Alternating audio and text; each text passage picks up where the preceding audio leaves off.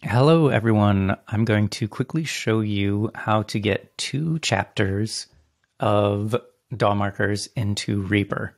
So first I'm going to archive all of those chapters that I don't want the markers for.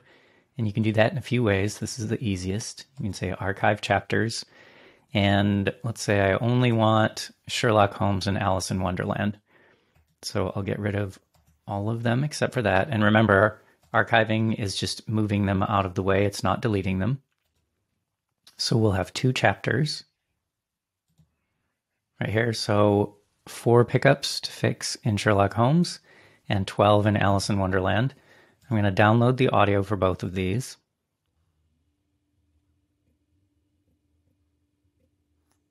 And then I'm going to export DAW markers,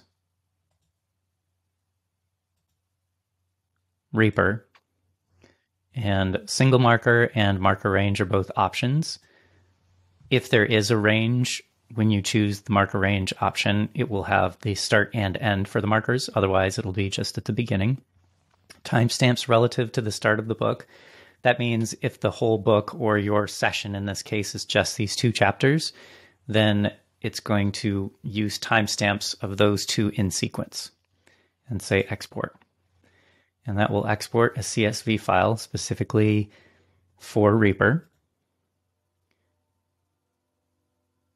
And now we're going to open up Reaper. And then we'll put the 2 MP3s in the session.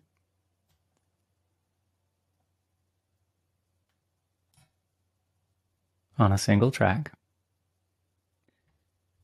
And then to put the marker files in, I go to Help, Search for Marker.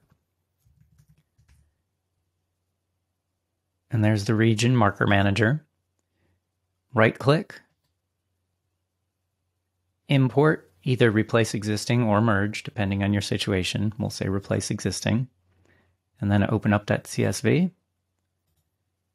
And there they all are. So there's your start point and all of the names and all of the information that's exactly identical with what was in your Pozotron session. And you can see them listed up at the top.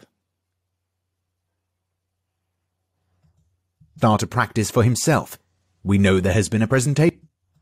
Back into his settee and blew little wave dictionary and turned up the... So you see each one of those markers is exactly where the pickup occurs. And then you just slot in your pickups from end to beginning like you normally would.